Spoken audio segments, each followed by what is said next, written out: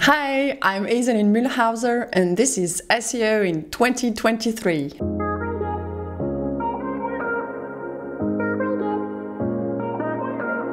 Isaline, what is your number one SEO tip for 2023? My number one SEO tip is treat translations like languages and your audience like humans. Okay, so let's break that down a little bit. Treat translation like languages and audiences like humans. So first of all, treat translation like languages.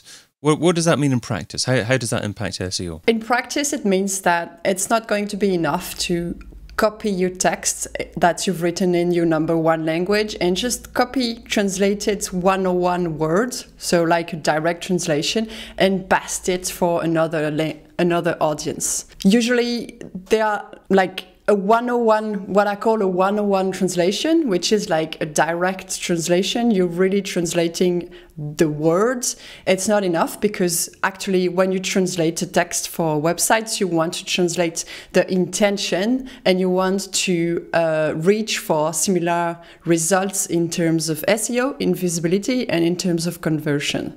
So most of the time, just translating a text, it's not going to be enough. You will need a bit of copywriting work as an addition to the translation. Okay, so if you work in an industry that's quite profitable and you can afford to spend some money on getting your content translated, is the optimum situation is to get someone in that local country who understands the idioms, who really understands dialects and everything going on in that country to do that translation for you? Exactly. The ideal case scenario is that you have a copywriter localized or at least speaking in the native language of the country. That means that if you hire someone from Germany to do a Swiss-German website, it's not going to work 100% well because the type of vocabulary that is used in Swiss Germany might be slightly different depending on the subject than vocabulary used for German based in Germany.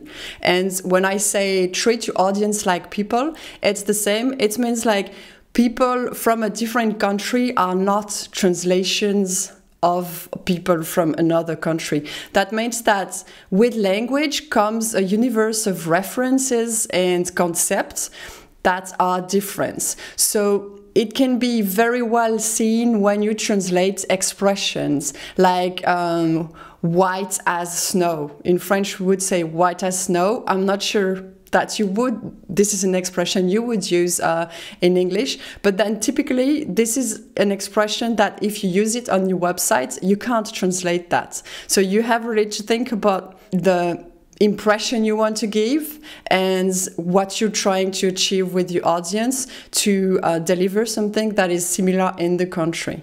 So really treat person like people and adapt, localize what you're trying to say for the people in the given country, in the country that you're trying to target. Mostly it means that texts, they don't need to be exactly the same.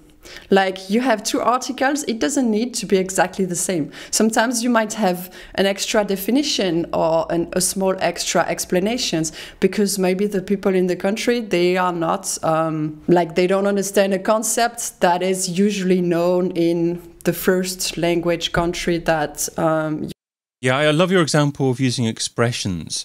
Every country has their own expression and you wouldn't literally translate that expression into another language. You would have a different expression to convey the same feeling in that different language. Exactly. So that goes with expression at the level of words, and that goes with concepts at the level of ideas. That's why translation are often not enough in a website. I mean, for some articles they can be, but sometimes you really need to go further and you need to find, okay, so if you're speaking about an institution, do you have another institution in the country you're trying to target that is similar, that people can relate to? So it's about the words, but then also about the idea that you transfers and what you're referring to, and of course the links you use, all of the backlinks and this type of stuff. So I completely understand what you're advocating and why it would tend to lead to higher engagement and higher conversion rates. However, there are different levels of content that you have in a website, different levels of importance. You have key sales pages, key landing pages, and then you perhaps have blog articles targeting long tail keyword phrases. Is it reasonable just to focus on your higher converting pages or your higher financially valuable pages for the type of translation that you're advocating, and then for other pages in your site just to do a cheaper translation on them? That's the thing, and you're raising a very interesting question here, is that realistically a company will not have the same budget for every languages. And so you have your first language and you kind of thinking, okay, but I cannot invest the same amount of money for the second language, or at least not at first. So the good plan to start is really list all of the contents. And when I say all of the contents, I mean also the contents in the architecture of the websites, the buttons and all that. So it's not only all of the URL, and then you prioritize it.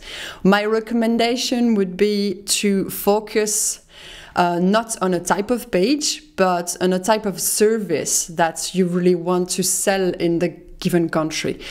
For the example of an e-commerce, I would say, instead of saying, oh, I'm going to translate all of the product pages, let's say, no, choose a section, choose a category of product that is very relevant for Swiss German people. That might be another category of products that is really relevant for UK people. So I would say really focus on a domain of expertise, of service or category of product, and focus on that first and see how it goes before you touch other aspects of the website. For the other aspects of the website, like a not so important product for Swiss Germans, because you have seen that competition is really high for that product, for instance, like a 101 translation would be enough, because you know that you don't like invest in what's really prioritary and then go from there.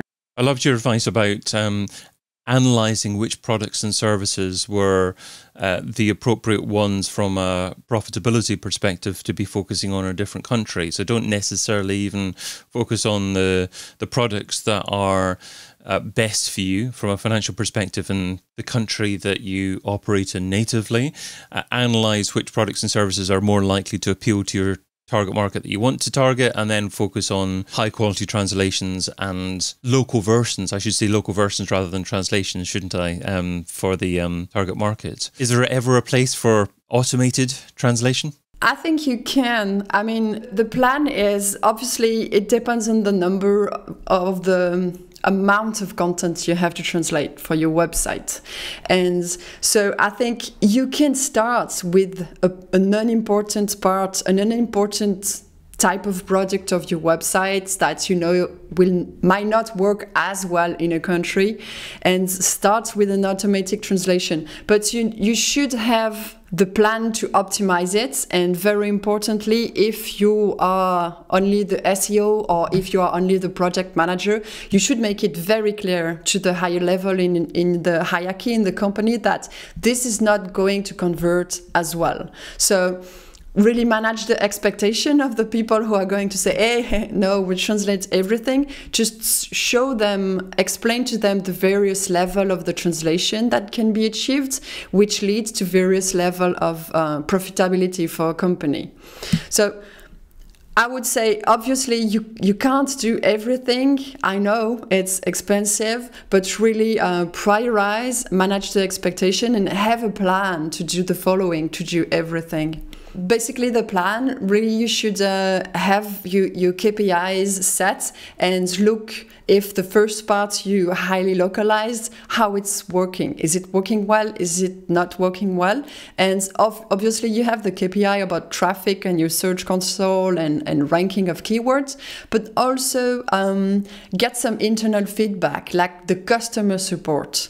That's very important feedback, because if they receive lots of questions from a country, what are these questions? So this is not something that can be seen as a quantitative data, but nevertheless, it's very important for you to gather this internal feedback. Really, customer support, they are your friends in your company, so you should really know what type of questions they're always answering. Absolutely. I'm a big advocate of customer service and sales team as being people that you speak to on a regular basis, because they have direct communication with customers and they know what's happening on the coalface, as it's called, as an expression in the English language. One other question is, how do you ensure that you're covering the right keywords in another language if you don't speak the language? i.e., is it necessary, as well as employing a local writer who understands that local country, to also employ a local SEO?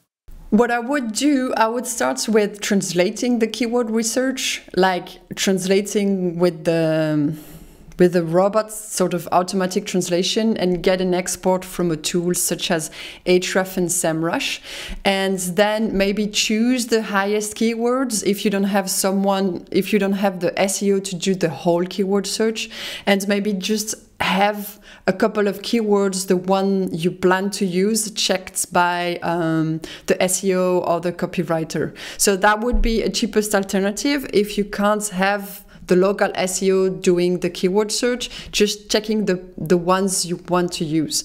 Obviously, I mean, in an ideal scenario, again, you have your SEO who is local, who is going to do the keyword search, and then you have the copywriters, because this is what you do in your primary language. So your secondary language is a language and your audience is an audience. It's just not a copy paste of the first audience. But I know this is expensive. So again, you can do yourself first part of the job with the tools you have at your disposal, and then only check the essential keywords you're planning to use when you do your URL mapping. So that would be an alternative. So you've shared what SEO should be doing in 2023. So now let's talk about what SEO shouldn't be doing. So what's something that's seductive in terms of time, but ultimately counterproductive? Something that SEO shouldn't be doing in 2023. First thing, like, be very careful of the type of words your client is asking you to do something. For instance, like, if the client comes to you and say, oh, can you translate this keyword search?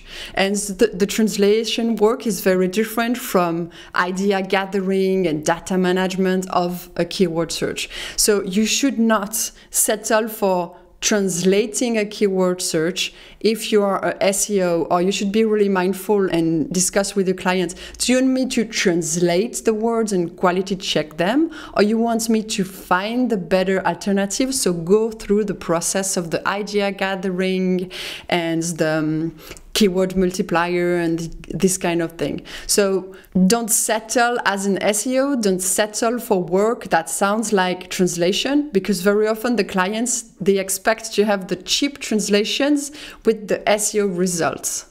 And the SEO process is different from the process of translations. So you be careful with that. Don't settle with anything that sounds like translation, or really frame it very well, because one of the risks you have, and it happened to me very often, is like you translate the keyword search and quality check the words, and then the client checks on the tool they have access to, and they're like, oh, but there was this alternative. You didn't tell me there was this alternative, but you're an SEO. And I'm like, yeah, but you asked me to translate the keyword search, which is different than really doing the whole process of idea gathering.